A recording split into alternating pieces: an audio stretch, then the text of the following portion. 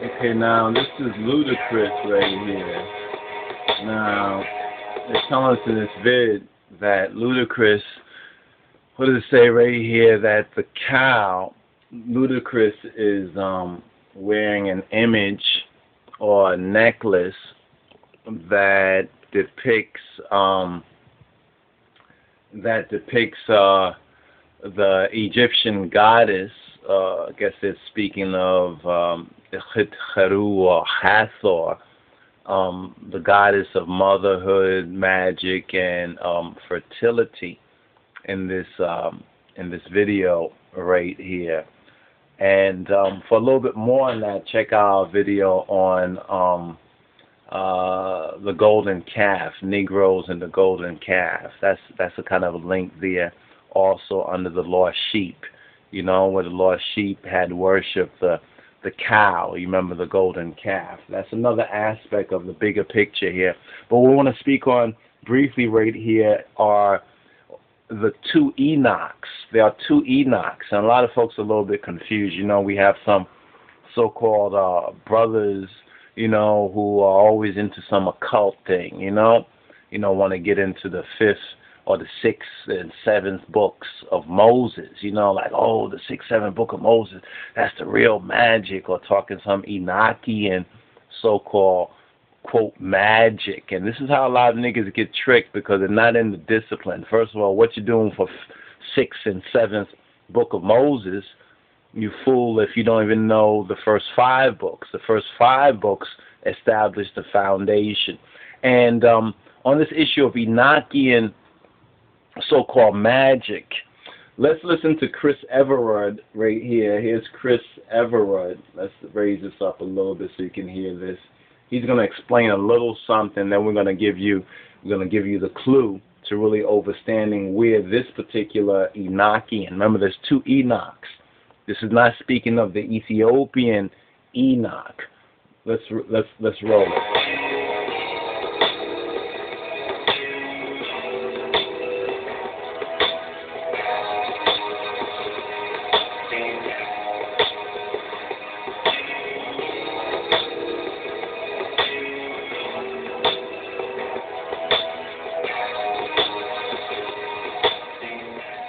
Dr. John Dee was an Elizabethan magician who used a polished piece of obsidian rock called a dark mirror to communicate with angelic spirits. These spirits dictated to John Dee a system known as Enochian magic. Okay, so these spirits that this Elizabethan warlock named John Dee communicated is something known that they called Enochian magic. But as we mentioned, there are two Enochs in the Bible, and we should not confuse. We must not confuse. It's fundamental. These are some fundamental basics. We must not confuse the so-called Enochian magic of a one Elizabethan doctor named John Dee with the Book of Enoch, or the Ethiopic Book of Enoch. But now, how can we document this? Let's see if we can document this. So we're going to go off screen for a moment to document this. Okay, right here. Let there be light. Okay, here we go, right here. We're in the scripture, right? Now we're in the book of Genesis, right? The book of Genesis. This is chapter 4. Now we're in Genesis chapter 4, the whole Adam and Eve story. Now here's Cain, speaking of Cain.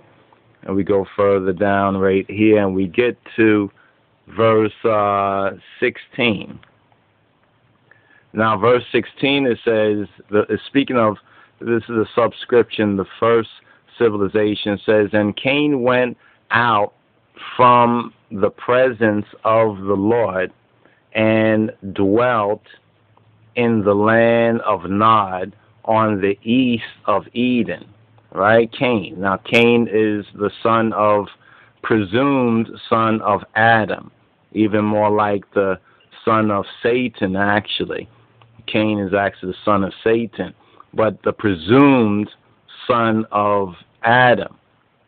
Now, the Kubra Nages makes that much more clear. The Queen of Sheba and only son Menelik in the early chapters to explain the fundamental differences in the face, in the countenance, in the spirit of these two children, Cain and Abel. But here it speaks about after the murder of Abel. Remember what Yeshua HaMoshiach, Jesus Christ said to those fake-ass Jews of his particular time. And some of them were black, but they were fake. Just like many of these lost sheep, these black folks today are fake too, worshiping all the idols of and the false gods of this shitstem known as confusion or mystery Babylon and the spiritual Egypt, just like the ludicrous. You know, they said something's ludicrous. Imagine that. But anyway, right here it says that Cain now knew his wife. Well, first of all, Cain, he went out from the presence of the Lord because he couldn't dwell in the Holy Land. This is why enough of these niggas, they can't leave America. They can't leave Babylon. Why can't they leave Babylon? Look in Revelation, it says Babylon is a cage. It's a cage of every foul and filthy spirit, every foul bird. And the bird symbolic, even from ancient Egypt, of the soul. But now it goes on to say, and Cain, he went out from the presence of the Lord, Yod, He, Waw, He, Yahweh, and dwelt in the land of Nod, or Nod, on the east of Eden. Now, if you look right here, it has a subscription right there, right? And the subscription, I think is C, it says wandering. It says wandering. So he went out to wander, just like the Israelites wandered in the wilderness for 40 years, that whole generation, because they were golden calf worshippers, like these lost Negroes and the artists and all this confusion we see today. But verse 17 says, and Cain knew his wife.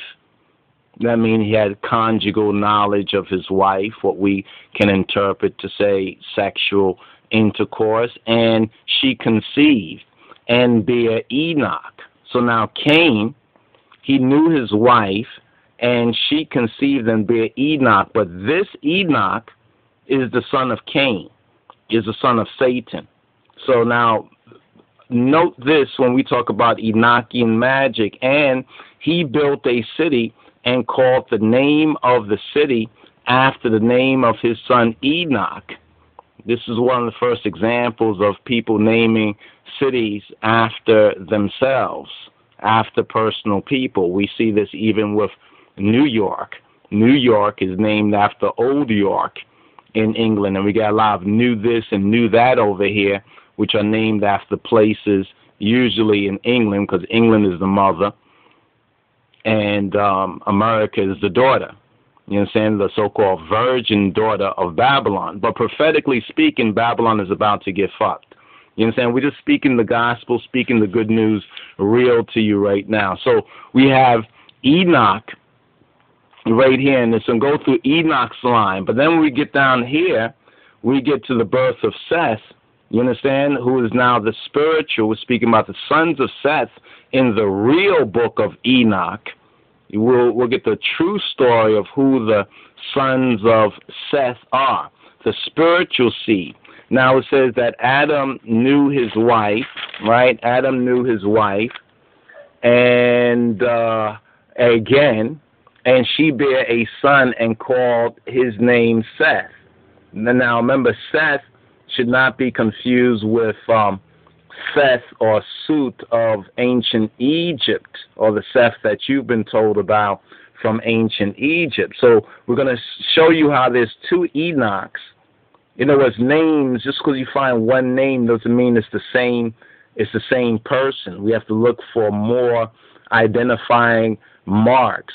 For God said, she hath appointed me another seed instead of Abel, instead of Abel, like the lamb that was slain from the foundation, whom Cain slew. Now, just as Christ says, he says that ye are children of your father. You understand? The devil, because he was a murderer from the beginning. So who's the first murderer? Cain. Cain slew. Now, in this series of videos about the music industry, we hear Lady Google or Gaga talking about how it's a lie what they're dealing with. They're monsters and they will kill. So, we can trace them back to their spiritual, if not actual physical father. And to Seth, to him also there was born a son, and he called his name Enos. Then began men to call upon the name of the Lord. Then they began to call upon the name of Yahweh. Now, if we go through the lineage, and we get down here to the lineage, the family of Seth, we can follow down the begats. Now we'll get to the seventh, right? We get to the seventh. Here we go right here. We get to the seventh, and it says, and Jared, remember the link with Jared. Jared died basically on the date of this December 21st. In other words, December 21st, 2012. This is the same date that we have Ethiopically. You understand, as Tasus 12, according to the book of Adam and Eve. So Yared is very important, because Yared means descendants. Some say the angels descended, some of the fallen angels descended around this time, because in the real book of Enoch, the Ethiopic Enoch, this is one of the reasons why we distinguish it by calling it the Ethiopic Enoch, so as opposed to the Satan or devil Enoch. And that's where Enochian magic is linked not to the Ethiopic Enoch, but the Ethiopic Enoch is linked to the true line or the righteous line in the scripture. But it says right here, and Jared lived 162 years, and he begot Enoch. And Enoch lived after he begot, and Jared lived after he begot Enoch 800 years and begot sons and daughters. And so we go through the Enoch lived 60 and 5 years, begot Methuselah. And since Enoch walked with God after he begot Methuselah 300 years and begot sons and daughters. And all the days of Enoch were what? 360 and 5, or 365, which is how we time a year. All this is about time. And Enoch, or Henok, walked with God, Ha Elohim, and he was not, for God took him, or he was translated. Now, another part that we want to just link right here with this, since we're on this particular subject matter, is let's just go to the book of Jude. Let's just get to the book of Jude for a moment. It's one chapter, the book of Jude, right? The general epistle of Jude. And let's begin around here. The apostate teachers, they're described right here. And this really speaks to this present generation. It says, the apostate teachers, likewise also these filthy dreamers. You understand? The American dream. These filthy dreamers, they defile the flesh. They despise dominion. They speak evil of dignities. Yet Michael, the archangel, when contending with the devil, Diablos, he disputed about the body of Moses, durst not bring against him a railing accusation, but said, Geta Yegesisse. In other words, the Lord rebuke thee. But these speak evil of things which they know not. But what they know naturally as brute beast. See, it's in verse 10, people want to talk about, well, what about this hybrid thing going on, where even Jay-Z and his underling, dingaling, with Kanye West and everything like that. A lot of these other artists are doing this hybrid thing between robots and now between beasts. check out this verse. But these speak evil of things which they know not. See, there's things they don't know. They don't know what they just don't know. But what they know naturally, as brute beasts, in those things they corrupt themselves. Woe to them. Woe your lot show, for they have gone in the what? The way of Cain. Not in Yah's way, not in Jah's way, but in the way of their father. You understand? Who was a murderer from the beginning, in the way of Cain. And ran, what it says right here, and ran greedily after the era of Balaam. Now, there's a subscription here. This is a Schofield Study Bible. You know, take a good study of it right here. It really will explain more on what that is, because people may say the era of Balaam, but then when you ask them, well, what is Balaam? Who is Balaam? What is the doctrine of Balaam? And if you know that, then it's clear what's going on right now, because the scripture gives us the beginning and the end and the overstanding. So they ran greedily after the era of Balaam for reward, and perished in the gainsaying of Korah. The gainsaying of Korah, because for them the earth opened up and swallowed them up. These are spots in your feast of charity or love, when they feast with you, feeding themselves without fear. They feed themselves and don't even say a prayer.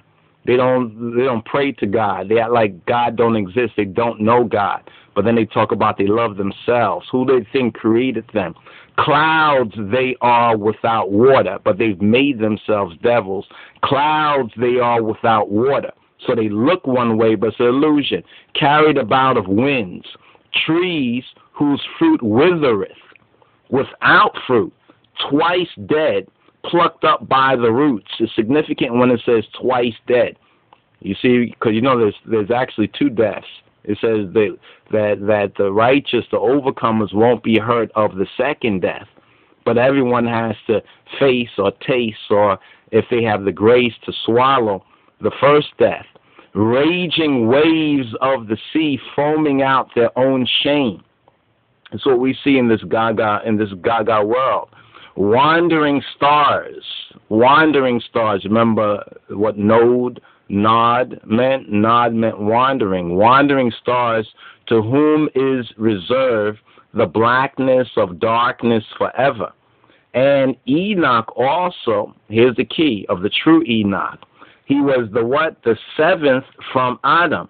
Now, if Cain had a son named Enoch, and Cain is the presumed son of Adam, that's not the seventh. That's like, what, the third or so? But here we have Enoch, also the seventh from Adam, prophesied of these, saying, behold, Adonai cometh with 10,000 of his Kedushan, of his saints. Now, these saints are not the saints of your so-called Roman Catholic Church. These are the real saints of Adonai, not the saints of the Pope or the cardinals or these man-made saints, so-called. These are ain'ts, the ones that y'all call saints. But it says Adonai cometh. Now, this is why they got all that weaponry up there in space. This is why they have the satellites looking at all these stars and everything, because they know that our Lord, you understand, in their terminologies, is an ET, Ethiopian and an extraterrestrial. But he's coming, and they know he's coming. They're trying to prepare, you understand, for his coming by deceiving and deluding and soul stealing, psychic snatching, vampirism. But he's coming to execute judgment upon all and to convince all that are ungodly among them of all their ungodly deeds which they have ungodly committed, and of all their hard speeches which ungodly sinners. You see a theme running in this verse 15? Ungodly sinners have spoken against him, even against Kedamawi Haile Selassie, even against his majesty and his Christ. Why? Because these are murmurers, complainers, walking after their own lusts, and their mouth speaketh great swelling words. having men's persons in admiration because of advantage. This is that fame. This is that fame shit that they're on. But, beloved, remember ye the words which were spoken before of the apostles of Getachina Medhanatachin Jesus Christos, or Adonenu Yeshua HaMoshiach, how that they told you there should be mockers in the last time. And we're living in this last time. You can see the spokes already falling off the wheel. You know what I'm saying? Season out of season, some strange things going on. But this is the last time, and there would be mockers. So these who would mock Jah, who would mock God, try to say, oh, God is dead, you know, there is no God. These are all mockers who should walk after their own ungodly lusts. These be they who separate themselves. They separate themselves from God. Sensual, sexy, right? Everything sex sells, sensual. Having not the Spirit. Having not the Spirit. Now, as you study this more on, it would tell us as the true Amanios, the true ones with the Amen. We're assured, we're comforted. There's a sevenfold duty. We must build up ourselves on our most holy faith. Now, before we go, we want to give you some sort of a visualization. You know, a visualization of the real Enoch. You still have that on the screen over there? The real Enoch over here. So we have Enoch. We have the Ethiopic Enoch right here. You understand? Let's see. Okay. Yeah. This is a more accurate image of Enoch. You understand? When we're speaking about the Ethiopic Enoch. You know? So we're going to touch on this a little bit more. Let's see something. Let's see if we can bring this. Just rewind this part so that people can get this part a little bit more in full. You know, play this part. This is from the industry. So it's a very good series. Play it from around here, where this guy has his. Yeah, just check this out right here.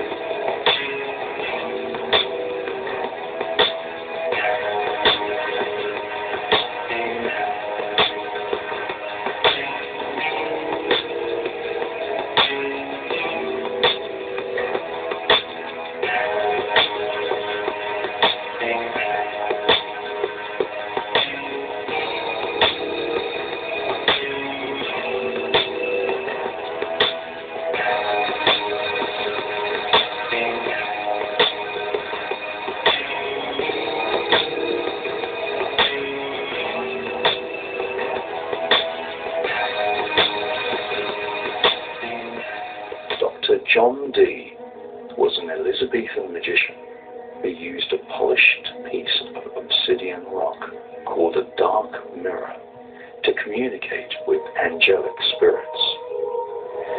These spirits dictated to John Dee a system known as Enochian magic. Canine.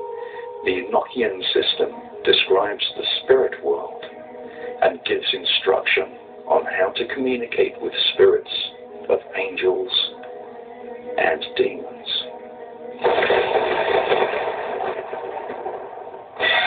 Yo, it's Chris Basil. I want to introduce you to the ultimate mind freak, the conjurer, the trusted digitator, the supernaturalist. Abracadabra. Welcome to the Lunar Show. Ladies, feast the eyes on my sleeve, cause it's mind freak in the black of a rose. I know magic. Do away with control. I know magic. Do away with control. I know magic. Do away with control. It's Chris mind freak in the black of a rose. I know magic. Do away with control. I know magic. Do away with control. I know magic. results. For results, the magician still depends today, as he did thousands of years ago, on methods and techniques. Since time immemorial, magicians have placed themselves and others into states of trance, during which visions and oracles were received. We now know that this process was hypnotic, and that all the phenomenon we have come to associate with modern hypnosis was in fact known and practiced by ancient sorcerers under the guise of fascination, spellcasting, and enchantment.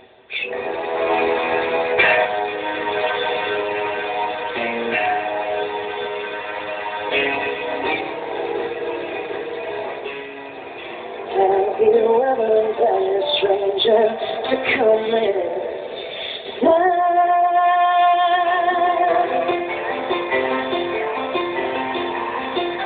It's only happened on the day beyond.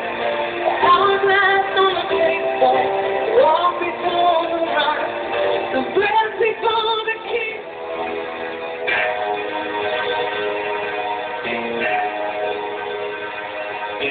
Okay, so when do you say most yourself on stage? I say absolutely, yeah. And when you came off the stage, you said there was a moment the other night when you came off and it was like, you're back into your body and look all around. But did you say to yourself, well done? Yes. Because yeah.